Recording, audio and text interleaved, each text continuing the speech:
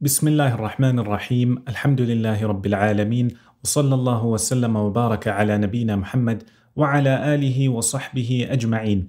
بإذن الله, today we will be speaking about a very interesting surah, a chapter of the Quran wherein Allah Jalla wa Ala mentions many different topics. He speaks about those who measure and weigh and how they should be weighing. He also mentions a punishment for those who shortchange or cheat.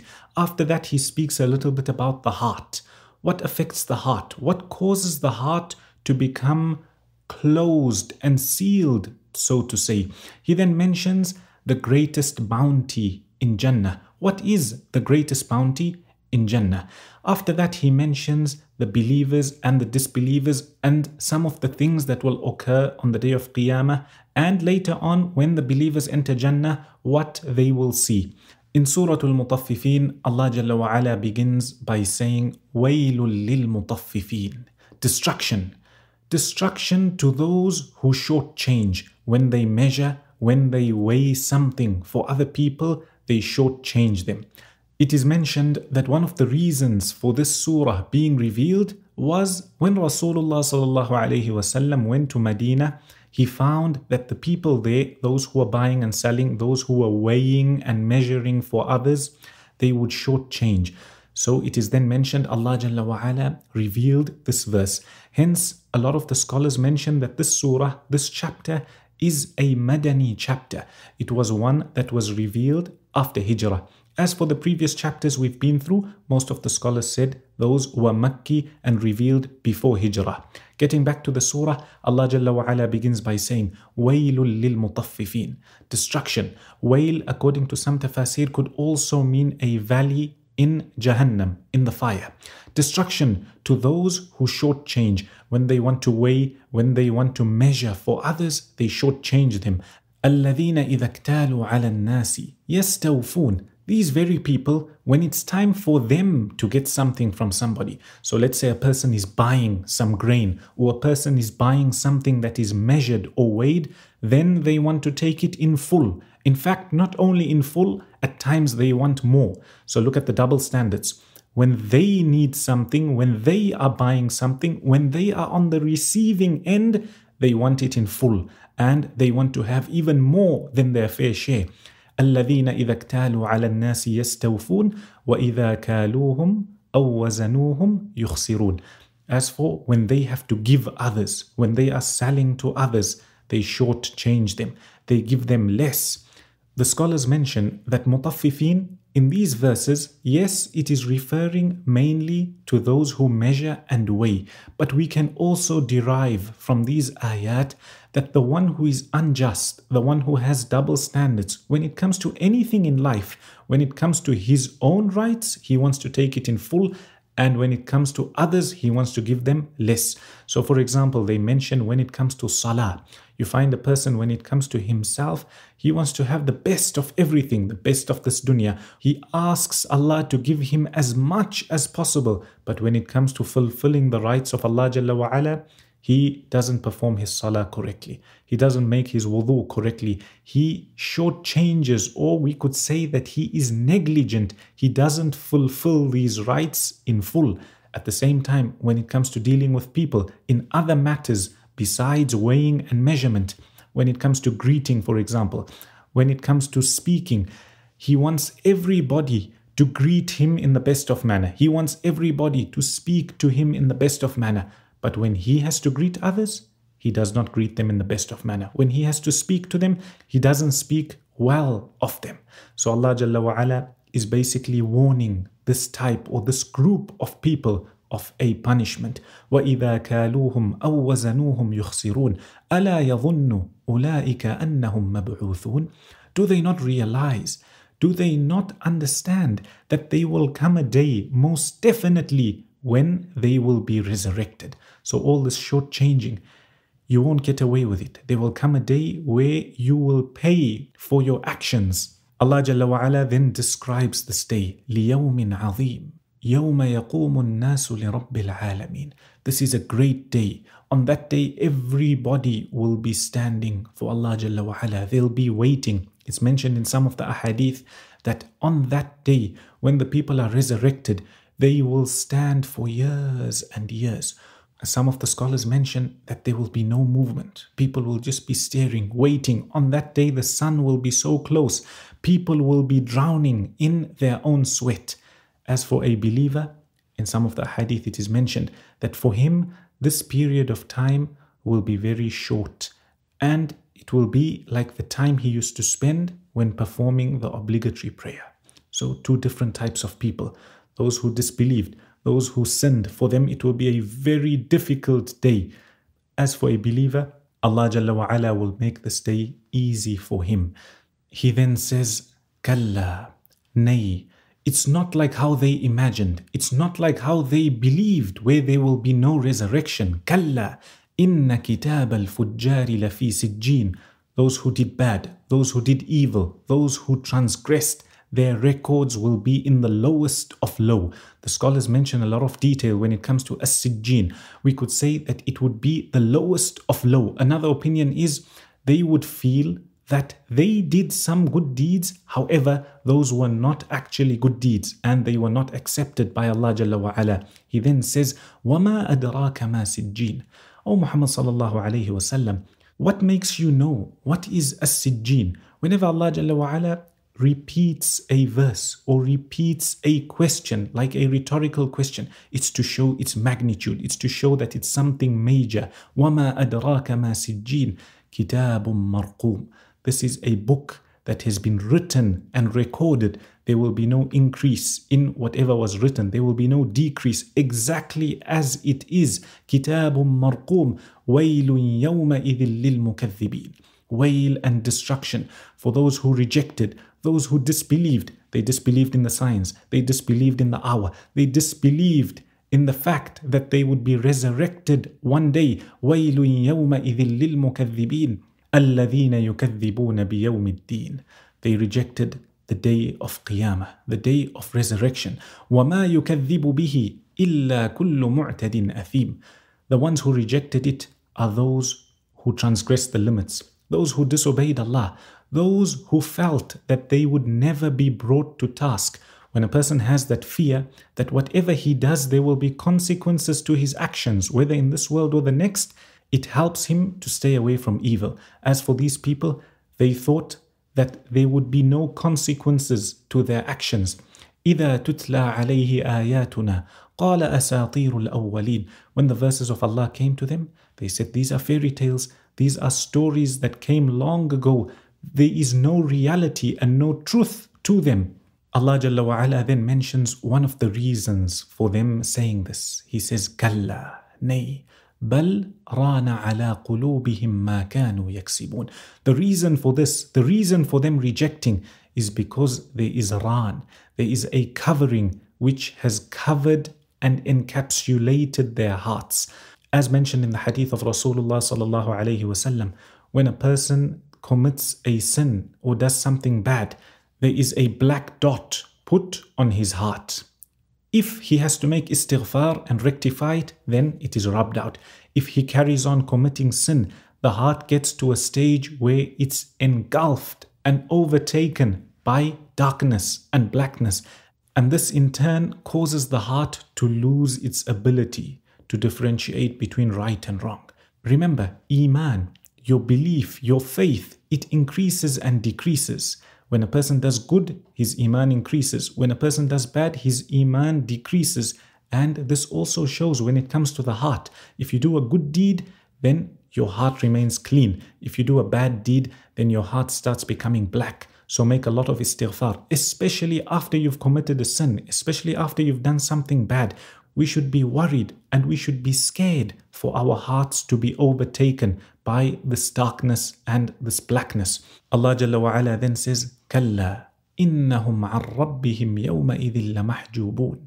In this world, their hearts became black. They were blinded. And on the day of Qiyamah, they will be prevented from seeing Allah Jalla wa Ala. There will be a cover, literally a hijab, a whole covering. They will be blocked off from seeing Allah Jalla wa Ala. And from this verse we derive that as for those who believe, they will see Allah Jalla wa Ala. Rasulullah sallallahu alayhi wasallam mentions in a hadith, when the people of Jannah enter Jannah, and Allah Jalla wa Ala has given them so many bounties, He will then call out to them and tell them, did I not favor you? Did I not give you this? Did I not give you that? And they would say, yes. After that, He would ask, so is there anything else I should give you more? And they wouldn't know what to do. They would say, no, we've got everything. And Allah Jalla wa Ala, at that point, the veil or the covering will be removed and they will see the Creator, the Almighty Himself. Rasulullah sallallahu alayhi wasallam then says, that gift or that bounty, that reward of seeing Allah Jalla wa Ala will be the greatest gift they've ever been given in Jannah, in paradise. We ask Allah Jalla wa Ala to make us from those who see Him in Jannah. Ameen. As for those who rejected and those who disbelieved, they will not have the pleasure of seeing Allah Jalla wa Ala. Allah then says, ثُمَّ إِنَّهُمْ لَصَالُ الْجَحِيمِ. These people will be thrown into the burning fire. ثُمَّ يُقَالُ هَذَا الَّذِي كُنْتُمْ بِهِ تُكَذِّبُونَ. Then it will be said to them, this fire, this hour, this punishment, this is what you were rejecting. كَلَّا, nay, إِنَّ كِتَابَ الْأَبْرَارِ لَفِي عِلِّيِّينَ. As for those who believed, their books or their records will be in the highest of high. Some of the scholars mention that Illiyin is Jannah. Another way of interpreting it is that their books are in the highest of high, the best of the best. Allah Jalla wa Ala then says, وَمَا أَدْرَاكَ مَا إِلِّيُّونَ. What makes you know, O Muhammad sallallahu alayhi wasallam, what is Al-Illiyun? كِتَابٌ مَرْقُومٌ. He then describes the books. These books are records which are recorded in full. They have been protected. There is no increase, there is no decrease. يَشْهَدُهُ الْمُقَرَّبُونَ. The malaika, the angels witness what is recorded in these books. يَشْهَدُهُ الْمُقَرَّبُونَ. إِنَّ الْأَبْرَارَ لَفِي نَعِيمٍ. Allah Jalla wa Ala then speaks about the believers. Indeed, those who are pious, those who obeyed Allah Jalla wa Ala will be in bliss, eternal bliss, happiness and enjoyment. عَلَى الْأَرَائِكِ يَنْظُرُونَ. They will be on beautified bedding or couches where they will be looking. Looking at what? Looking at their different bounties. Allah Jalla wa Ala would have given them so many different things and they will be there relaxing and looking at all these things. عَلَى الْأَرَائِكِ يَنْظُرُونَ. تَعْرِفُ فِي وُجُوهِهِمْ نَظْرَةَ النَّعِيمِ. You would see from their faces, if you had to look at them, you would see, it becomes apparent that they are in a state of enjoyment, relaxation. There is no worry and no problems. Everything is as they wish. تعرف في وجوههم نظرة النعيم يسقون من رحيق مختوم ختامه مسك. From the beverages they will be given is wine which is pure and clear, clean, the best of wine. ختامه مسك. There is more than one way of interpreting this verse. Either that this wine will have a scent of musk, or this wine will be sealed with musk, or its end taste will be that of musk. When somebody drinks from a drink or a cup, you find at the end is usually the part that doesn't really taste nice. People leave it. So this part will be like musk. Whatever it is, Allah Jalla wa Ala knows best. We ask Him to grant us this and all the bounties in Jannah. ختامه مسك وفي ذلك فليتنافس المتنافسون.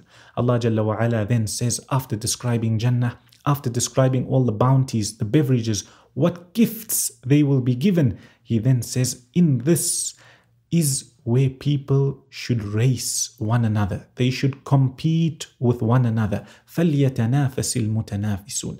Not like those who He mentioned at the beginning of the surah, those who cheated, those who shortchanged. There is no competition in that. The real competition is when it comes to the akhirah. The real competition is when it comes to doing good deeds and preceding others.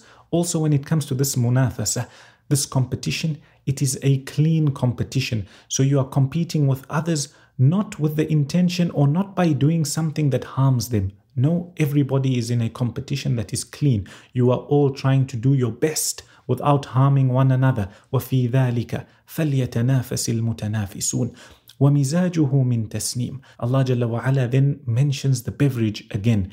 This wine that has a taste of musk or it smells of musk, it will be mixed with tasneem. What is tasneem?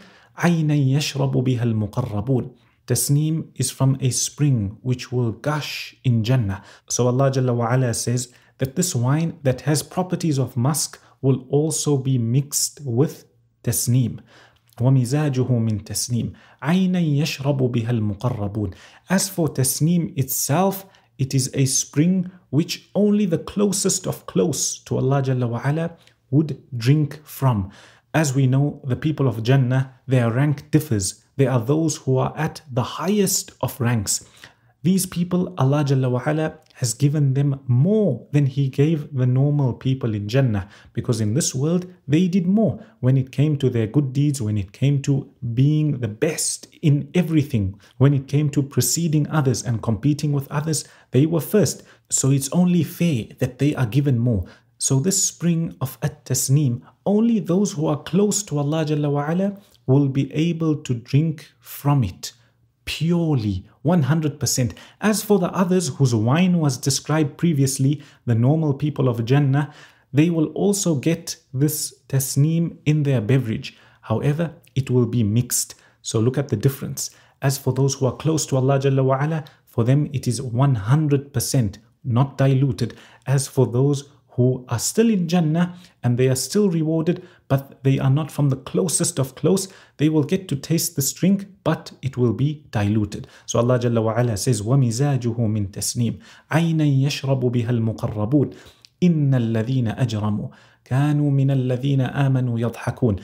He then goes to mention a little bit of what occurred in this world. Those who disbelieved, those who rejected, they used to laugh at the believers. كانوا من الذين آمنوا يضحكون وإذا مروا بهم يتغامزون. Whenever they used to pass by them, they used to make funny gestures, they used to mock them. Again, they used to make fun of them. وإذا انقلبوا إلى أهلهم انقلبوا فكهين. After making fun of these people, when they would return home, they would return back proud and haughty. Another meaning is, even though Allah Jalla wa Ala gave them everything, instead of making shukr, instead of being grateful for what they had, they went out to make fun of others. So when they returned home, everything was there, all the bounties were there. Instead of being grateful for these bounties and using them for good, rather they were distracted and they went to trouble others. وَإِذَا رَأَوْهُمْ. When these people who were mocking the believers, whenever they saw them, وَإِذَا رَأَوْهُمْ قَالُوا إِنَّ هَؤُلَاءِ لَضَالُّونَ. These people who are following Muhammad are most definitely astray. وَمَا أُرْسِلُوا عَلَيْهِمْ حَافِظِينَ. Addressing these people, Allah Jalla wa Ala says, you were not sent to keep a record or to judge the followers of Muhammad or anybody else for that matter. For you are your own deeds. It is not up to you who is misguided and who is guided. It was not for you to judge. وَمَا أُرْسِلُوا عَلَيْهِمْ حَافِظِينَ فَالْيَوْمَ الَّذِينَ آمَنُوا مِنَ الْكُفَّارِ يَضْحَكُونَ. As for today, on the day of judgment, after the believers enter Jannah, those same people who are mocking them in this world, the believers will then see them being punished on the day of Qiyamah. They will laugh at them. فَالْيَوْمَ الَّذِينَ آمَنُوا مِنَ الْكُفَّارِ يَضْحَكُونَ عَلَى الْأَرَائِكِ يَنْظُرُونَ. They will look at them from where they are, on their sofas, on their beautified beddings. They will be able to see those who are being punished, those who are making fun of them in this world. على الأرائك ينظرون هل ثوب الكفار ما كانوا يفعلون. Allah Jalla wa Ala then asks a rhetorical question. Were those who rejected, those who made fun of others, have they been recompensed in full? In other words, most definitely they would be punished, and whatever they did in this world will come back to haunt them on the day of Qiyamah, and they will receive what they deserve in full. May Allah Jalla wa Ala protect us.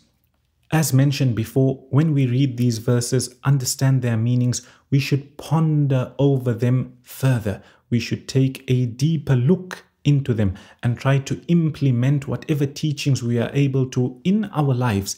Every day when you read the Quran, you learn something of benefit, something new. Try to implement it, even if it is only one thing. So for example, in today's verses, we learned that when a person commits a sin, then there is a dot that is put on his heart. And if he carries on, this blackness eventually engulfs the heart and he cannot differentiate between right and wrong. So when a person commits a sin, he should make istighfar. Not only that, even if a person hasn't committed a sin, make a lot of istighfar, because sometimes we don't realize that we have committed sins, or in our wajib or our fard, those acts of worship which are compulsory, we are actually lacking. And for that, a person makes istighfar. So for example, if a person performs salah and he hasn't performed it to the best of his ability, maybe he was distracted, one of the ways in which he can make up for this lack of concentration is by making istighfar, asking Allah Jalla wa Ala to forgive his shortcomings. Another verse we touched on was that of doing good deeds and competing with one another to carry out good deeds. Yet a third verse we touched on was the greatest bounty, the greatest gift and reward for the people of Jannah, and that will be seeing their Creator, seeing Allah Jalla wa Ala. So one should make dua and ask Allah Jalla wa Ala to make him from those who see him in Jannah. We ask Allah Jalla wa Ala to grant us all beneficial knowledge and make us from those who recite the Quran, understand it, and practice upon it. Ameen. Wa sallallahu wa sallam wa baraka ala nabiyyina Muhammad wa ala alihi wa sahbihi ajma'in.